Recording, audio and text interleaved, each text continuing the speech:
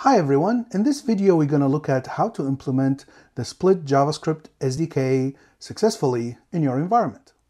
We provide the JavaScript SDK so that customers can implement the SDK in their web pages, and the SDK will be running on the browser side. This is one implementation of the SDK that we're going to talk about today.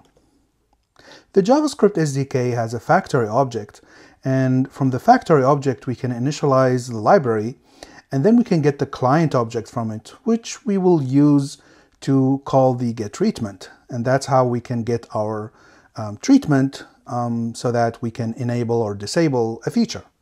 Now, when the factory object is initialized, the SDK will fetch all the split definitions, meaning all the targeting rules and the whitelist information that is stored in the splits, and it will also download the segments content under that organization. Of course, only the splits and the segments that are associated with the environment, since we are using an environment API key. JavaScript SDK provides two very useful events. The first event is SDK ready. This event fires when the SDK has finished fetching all the data, meaning all the split data, the definitions, and the segments. And it's ready to be used, meaning you are ready now to use the getTreatment call. The SDK ready timed out. This event fires when it has taken more time to fetch the split information and segment information more than the ready timeout parameter that we can specify in the configuration. We will see that in this next slide where we look at the flowchart. Now here's the flowchart. First, the SDK factory object initialized.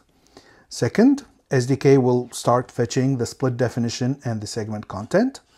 Now, if in this instance we actually run the getTreatment, from the client object, it's gonna return control, which means the SDK is not ready yet to actually calculate the treatment.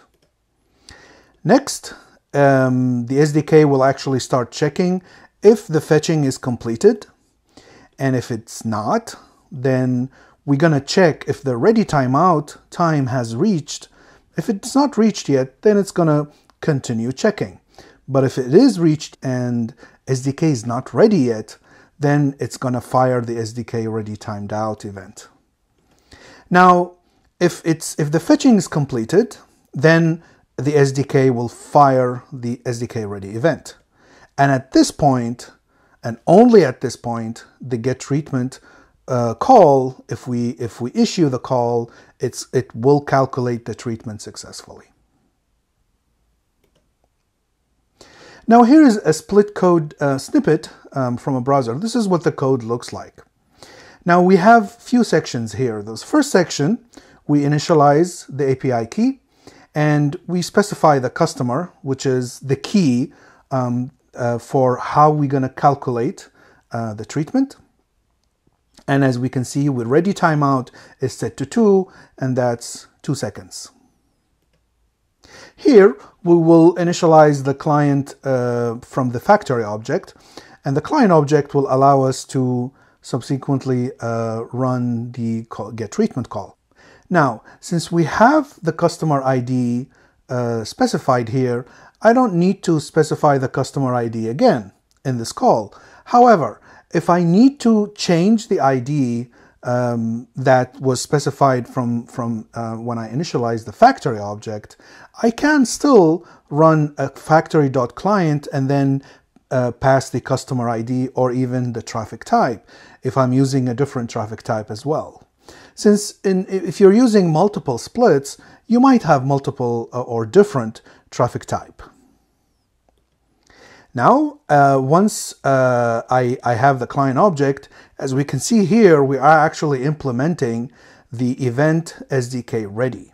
So I'm using client.on, and then I'm using the client event.sdk ready.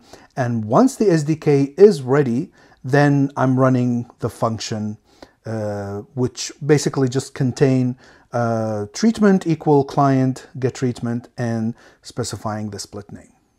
Now, since we're using the on method here, this function will only fires when the SDK is ready, and this happens asynchronously, which means it will only fire when the SDK is actually ready to calculate the treatment. Next, we will put an if-else block that will actually check if the treatment is on. Of course, it depends on how you configure the treatments. Let's say you're using here the default values for the treatments, and there should be on or off. Thank you for watching the video. Please head to our Help Center and the Knowledge Base section, and you can download samples of the code used in this video. You can also check docs.split.io page for our documentation on how to use the JavaScript SDK.